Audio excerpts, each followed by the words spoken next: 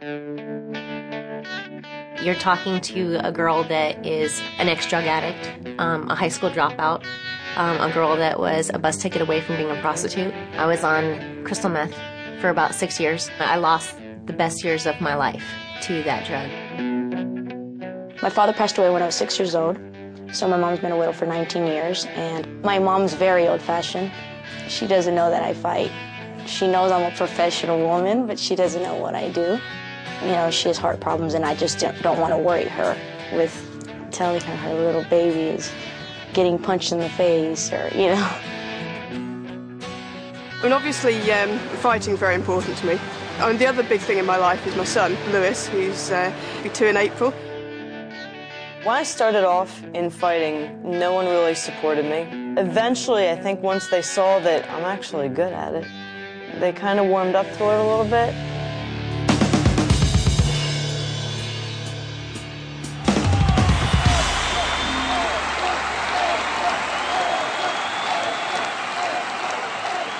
Okay?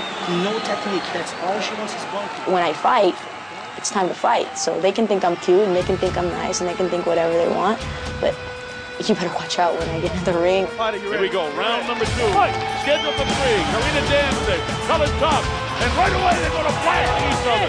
Oh, nice stiff left hand. Here they go. Toe to toe. Keep fighting with your forehead. Nails her again. Mixed martial arts definitely saved my life. I was on a path of self-destruction. I have an addictive personality, and thank God my new addiction is MMA. Fight! Here we go. Man, look at the bomb being blown already. My primary fight experience happened in Hawaii. You get punched by 240-pound Samoan, there's nothing that a 125-pound bitch is going to do to you in the ring. I promise you that.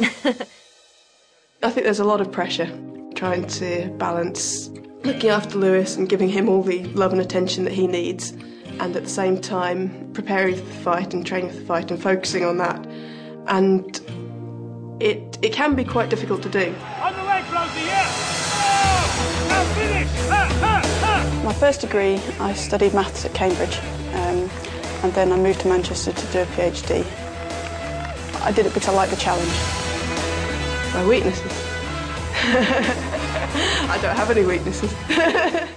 The position that I've worked up to now has really put me more at the forefront of the sport for women. LaRosa goes high. Nice attempt at a high kick. LaRosa trying to go with that high knee. Pumping back and forth like Rock'em Sock'em Robot. It is very, very deep. That's it. And it's over. The MMA winner, LaRosa. Since she was little, sports were her thing. I'd try not to watch. I've been to 2 or 3 of them, and I'm not a big fan of it, to be honest with you.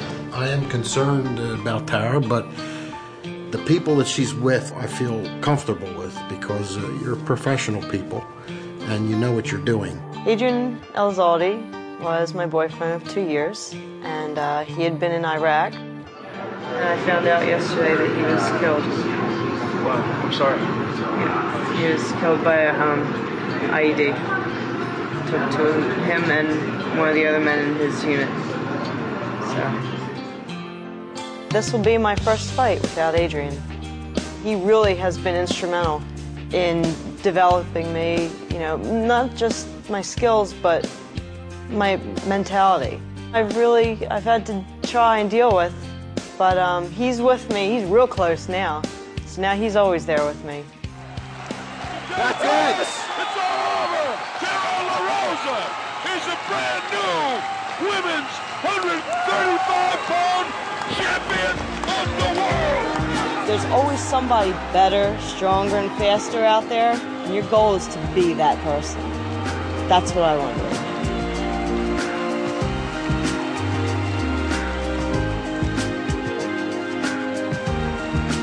I don't really know where I'd be without MMA in my life. It's not just that my life would be different. I would be different. I'd be a different person. It's such a huge part of my life that I just can't imagine it not being there. Wow, who would have called it?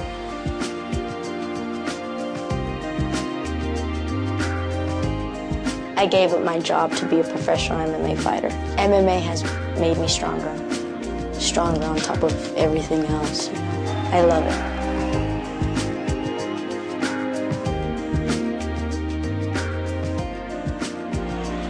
I definitely have a passion for mixed martial arts, and it's definitely been a very difficult struggle, but it's all worth it in the end.